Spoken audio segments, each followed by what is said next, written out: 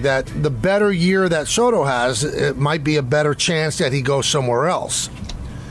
Some people talk about this, and I'm sorry to be so base, but they're really talking out of their backside because none of us know what he's going to do. So we're all just supposing. But I will tell you this, if you don't learn from history, you're doomed to repeat it. Tell me, and take your time, we're here all week, tell me the client that had Scott Boras as an agent that took less from one team than was offered by another team. Tell me the client, because I don't think the client exists. Maybe I've missed one. Maybe you'll come up with one. So I think, and again, Juan Soto has not tipped his hand, except this way. Think about this. He loved playing for the Nationals. He was comfortable there. Mm-hmm. He liked his teammates. He won a championship there. He was told, loved by the fans. This is a $440 million contract we're giving you. If you don't accept it, we're trading you. He didn't accept it, and he loved playing there. Okay, now, I believe that he is having the time of his life with the Yankees. He likes his teammates. He has a great rapport with the fan base. He's always playing around with the fans in the bleachers and the right field seat, all of that. I get it. And he's hitting in front of Aaron Judge, which only makes him better. But we just came from San Francisco. The Giants are desperate to sign. The Giants can't give anybody their money. They can't give anybody their money. They're taking their second choices. Every big player they've gone after said no. Aaron Judge could have probably gotten 11 years out of them, but he told Hal Steiner, if you go to 9, I'll take the 9 360 with the Yankees, which is what the Giants offered. They would have gone to 10, maybe 11, but there's a connection with Aaron Judge and the Yankees. If the Giants offer, and by the way, Juan Soto rakes in Oracle Park. If they offer him $60 million a year, and the Yankees offer him $55, and that's over a 15-year contract because he's going to be 26 years old. You think he's leaving that much money on the table? No. If the Mets offer him 60 and the Yankees offer him 50, do you really think? Again, he loves it here, but tell me the Boras client. Now, if the Mets offer $1 million more, Don and Peter, of course, then I think he stays. Yeah. But if it's a great amount, and you can say, well, why don't Yankees do that? Because sometimes it becomes irresponsible too, and the Yankees aren't desperate like the Mets and the Giants are. See, that's the thing is that, listen, you know that Nancy's a Giant fan.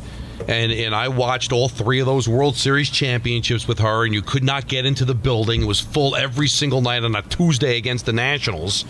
And now when I turn on a Giants game, this weekend was different with the Yankees being there, Michael, but the place is half empty. Yep. And the team hasn't been that bad.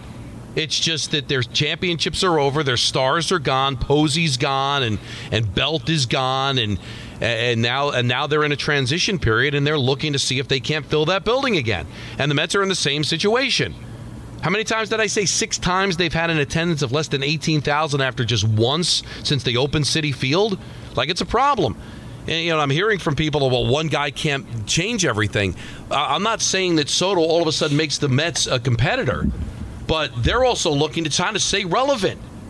Now, whether it works or not, I don't know. And you know what? As a Met fan, I'm not sure I want to give him $60 million a year. But the whole idea of Steve Cohen was that money is no object, and he doesn't mind the luxury tax and all that, and he wants to go out and build a champion. Why not go out and get one of the best players in baseball to do it? But this idea that he wants to be a Yankee, he's going to turn down tens of millions of dollars to stay a Yankee, I hope you're right, Yankee fans, but he's got Scott Boras as his agent. And so that tells me he wants to get as much money as humanly possible. And I would think that there is a point where, dumpster fire or not, he is going to go for the highest dollar. We're in the middle of the Pinstripe Report brought to you by 365. There's another narrative that really gets me too, Don. Well, why would he leave the glorious situation that is the Yankees and go to a dumpster fire like the Mets? Well, the answer is, if you're a great player and you're an alpha male, you think that you could change things. Now, it's hard in baseball, but if you add Juan Soto to anything, that thing is going to get better because Juan Soto is transcendently great. So he's going to turn down Steve Cohen's, $700 million contract because he doesn't want to go to the cesspool that is the Mets right now. Well, he's probably thinking, if I go there, you know what? It's not a cesspool. And the idea is to try to get out from under it. And the Mets, as bad as the Mets are, and listen, there is a lot wrong with the New York Mets right now. It's not that long ago they won 101 games. They went to a World Series in 2015. So if you make the right decisions, you can get up from this. So it's not like a team that's never won or a team that is never coming close and is always an embarrassment. They're an embarrassment right now, but you're right. I mean, I'm sure Juan Soto figures, well, they're not going to be an embarrassment anymore. Anywhere I go, I've got a chance to win. And they were competitive in San Diego despite the fact that they didn't win anything. But they were competitive and certainly won a World Series already with the Nationals. That's the other one. Doesn't he want a ring? Well, he already has a ring. Right.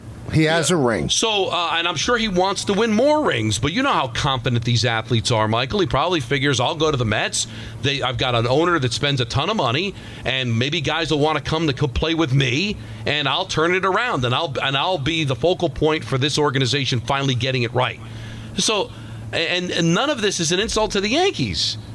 But now, at some Jar point, there from might be too Oz much. just DM'd me and said, Jose Altuve signed an extension with the Astros without going to free agency, and he's represented by Boris. Yeah, if you take control of something and you say, this is the only place I want to stay, then Boris is going to get you the best deal. But they've turned down $440, which would have averaged out, the length of the contract would have averaged out to $29 million a year, which would have been a steal for the Nationals. You turned down $440 2 years ago from a place that you love. So he's not Jose Altuve.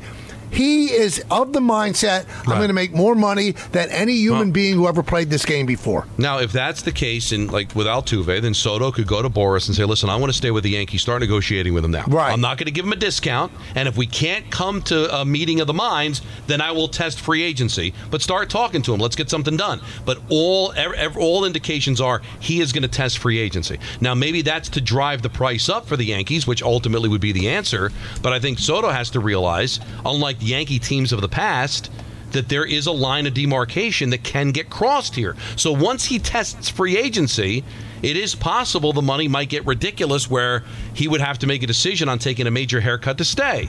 But if he wants to stay, then do what Altuve did. Make a deal before you test free agency. And he's not doing it. Because Altuve only spent time with the Astros. This is the third team for Soto. And again, he loves it here. Right. But he loved it in Washington, as you said. Yeah, he loved it in Washington. He really loved it in Washington. So I just think everybody has to pump their brakes. Like Tim Kirchin answered it in a very responsible way. I don't know. Yeah. I think it's going to start with a 5 and maybe it goes to a 6. None of us know. But I do know this. If you don't study history, you're doomed to repeat it. He turned down $440 from a team that he loved. So he's going to go where the most money is. And if it's $1 million a year, I don't think that will make a difference. I don't think so either. If it's $10 million a year, I'm sorry, that makes a difference. It's all the difference, not some difference. That's all the difference. And also the question will be, will Hal put his money where his mouth is, no pun intended, with his conversation about what he's willing to spend or not spend? Was that something that you say early in the season, and by the time we get to free agency, maybe he feels differently, or is he really trying to keep the numbers as low as he says he is? Now, there is a way to do that, and we'll talk about that when we get back. That's the Pinstripe Report brought to you by Bet365 or whatever the sport, whatever the moment.